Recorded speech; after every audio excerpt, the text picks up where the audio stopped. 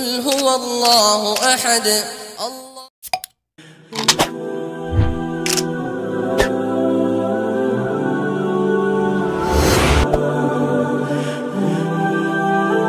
And in this brief khutbah, I would like to share with you a reminder about a surah that I've been thinking about and studying for the last month. This is Surah Al-Insan. And in the beginning of it, there is a powerful question that Allah asks every human being. And in order to get the most out of the speech of Allah, especially when He uses the word Al-Insan, the human being, instead of thinking about humanity at large and the billions of people that live in this world and the people that have lived in the past, every one of us should be thinking about ourselves. I should be thinking about myself to get the most out of the ayah that mentions Al-Insan. So it's a very personal message catered to every single human being, and more particularly because we're fortunate enough to be believers. So as you hear the word human being, I should be thinking about myself and you should be thinking about yourself. هل أتى على الإنسان حين من الدهر لم يكن شيئا مذكورا. Was there ever a time that from the endless oceans of time, ad-dahr, the endless oceans of time, was there ever even a simple, small episode of time when human beings used to be something that wasn't even worthy of being talked about, wasn't even worthy of being mentioned, and also wasn't even worthy of being remembered? Allah is asking you and me a very simple question. Was there ever a time when no one remembered you? Was there ever a time when no one talked about you? When even if you did exist, people were shy to talk about you. They were uncomfortable to talk about you. And immediately in the next ayah, He says, He created the human being from a fluid, from a drop, nutfa, that is mixed, meaning mixed between the male and the female. And Allah is now talking about something, the sperm, that is, and the egg that meet each other, the pregnancy of a woman, that is an uncomfortable, embarrassing conversation. So it is not something you talk about casually. It's not something you're comfortable talking about. And in the previous ayah, Allah already said, you used to be something not even worthy of mention, and not even something remembered. But there are layers of meaning inside these ayat, and I want to unpack some of those layers for myself and all of you. The universe, the physical universe as we know it, physicists tell us it's existed for about 13.9 billion years. This planet has been around for maybe 4 to 5 billion years, the formation of this planet. In all of that endless ocean of time, I was not being talked about. I was not mentioned. I didn't exist. And even when this world came into existence, after this endless period of time, when humanity started on this planet, so much human history has passed and no one in that history knew who I was. I was never remembered. I was never mentioned. You can read about history and those people are relevant. The only one not relevant is you. You don't exist for them. They exist for you. You don't exist for them. Using this as a reminder, Allah says, the vast majority of time has passed where you and I were completely irrelevant. We're not part of the story. And this is Allah's way of reminding us that the few moments that we do exist after I come out of my mother. In fact, even when my mother was pregnant in the beginning, she had no idea that I was inside. Marrat bihi. She's walking around with the baby. She doesn't even know. And then when she notices her body changing, then they both start making dua. لَإِنْ أَتَيْتَنَا صَالِحًا. If you can just give us a good child. They don't even know who this child is. Even when they remembered my mother was thinking about me when I was still in her belly, she didn't know who I was. She couldn't actually think of me properly. She didn't know if I was a boy or a girl. She didn't know what kind of child I will be, what kind of features I will have. She knew nothing. But then after I even came into this world, even after I came into this world, you'll notice something. Human beings, by their design, one of the words for human, the origin of the word insan is actually uns. And uns means love and compassion. Human beings don't just give love, they also want to receive love and they want to receive compassion. So even from childhood, the moment you become a little bit self-aware, you are looking for attention. If your mother's not looking at you, mama, mama, mama, mama. Those of you that have kids know this already. Kids need attention. They're always looking for attention. When they get a little bit older, they draw something, they want to show you because they want your attention. They want to be acknowledged. Look at how I'm dressed. Look at what I did. Look at what I can do. The kid can't even jump yet. This is his jump, but he says, look at me.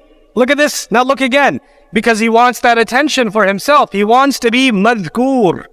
The word is madhkur, someone who is mentioned, someone who is remembered. This is put inside the nature of a human being. And as you grow older, when you're a teenager, you want to dress nicely. You want to look good because you want to be seen and noticed. Also, madhkur. You want to be mentioned. You want to be talked about. And as you grow further, now when you're in university, I know there's a convocation happening. It's a big deal to graduate. And what happens? When people get their certificate, you're going to get a lot of uploads on Instagram and on Facebook of pictures of certificates that nobody cares about except you. But you have a need to be madhkur. You have a need to be mentioned. MashaAllah, congratulations, congratulations. We live our life looking for acknowledgement. Even when people get married, the wife is looking for the acknowledgement of the husband. The husband is looking for the acknowledgement of the wife. We're looking to make our parents proud. When you graduate, everybody's congratulating you, but you want to be madhkur to your dad. Dad, I graduated. Dad, it's done. Dad, did you see the picture? And you need to get that congratulations from your father or your mother because there's always someone who we want to be remembered by. There are studies now that people are now more isolated and feel more lonely and alone than ever before in history. It's interesting. I was at an Islamic school in another Muslim country, and I was talking to a number of boys and girls. There were about 300, 400 boys, 300, 400 girls, 13, 14 years of age. And I gave a lecture, and the principal and the teachers, everybody was there. So they had a question-answer session, and nobody asked a question. 800 children in the room, nobody asked a question. And I said, they're not asking a question because the police is watching them. The teachers are there, the principal is there, the cameraman is there. They don't want to get in trouble. So what I'm going to do is I'm going to go into the crowd and talk to these kids with no camera, no microphone. I just want to talk to them. I went inside the girls section, just talking to these young girls, 2 hours. They couldn't stop asking their questions. And on the other side, the boys, another 2 hours. They couldn't stop asking their questions. And the most common question was, what do you do if you feel alone all the time? What do you do if you feel invisible, if nobody sees you? Human beings have such a deep desire to be madhkur that a teenager sees all their other friends online and they're like, I don't have an online account. I don't have that many followers. I'm not being seen. I'm not madhkur. I better take another picture. No, I better change the filters. I better do something else. I better change the background, or the light wasn't good enough, and then post it. Somebody will put a heart emoji. Somebody will put a thumbs up. I'm madhkur. I can exist now. And if you don't post it, if you don't post your next slice of pizza, if you don't post your where you're standing, what park you're in, or some wisdom from Abu Jahl or something, if you don't post that, then all of a sudden nobody knows you exist, so you become ghayr madhkur. For the vast majority of the existence of the universe, and for the vast majority of the existence of humanity, you were ghayr madhkur.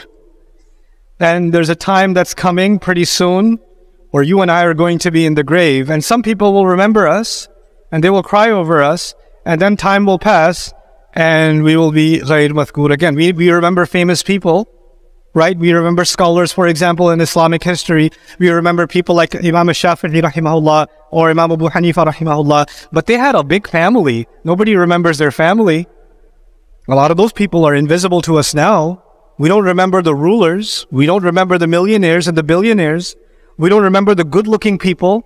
We don't remember the popular people, the famous people. We don't remember the art. We don't remember them. They're gone.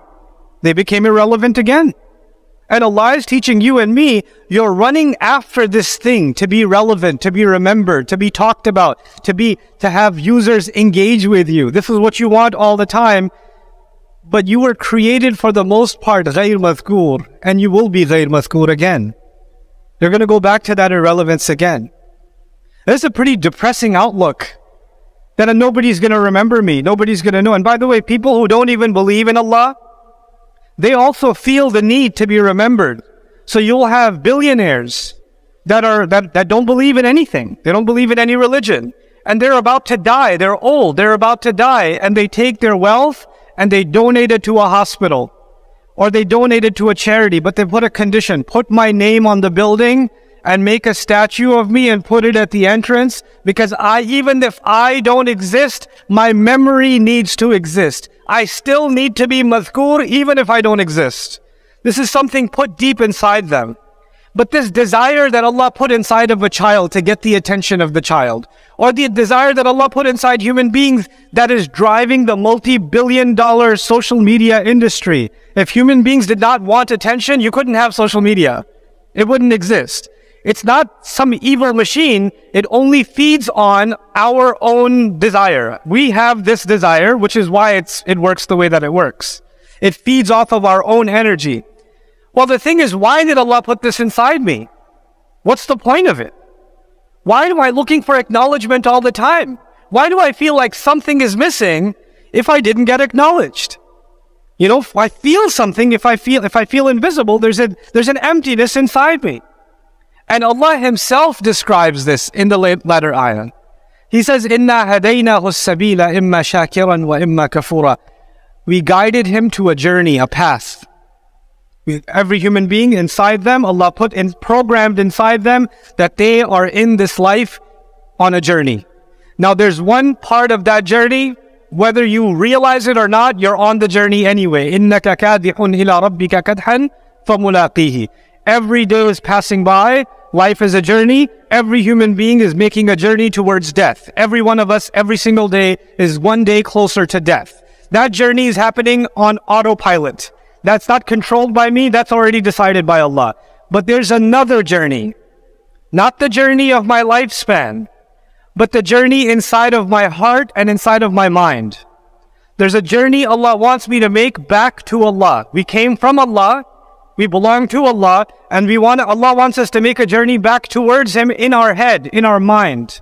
But the mind is too preoccupied wanting to be acknowledged by someone else, wanting to be acknowledged by other human beings. And Allah wants that heart and that mind to first be busy looking for the acknowledgement of Allah. Is my Rabb pleased with me? Is my Rabb looking at this good deed and is He happy with this deed?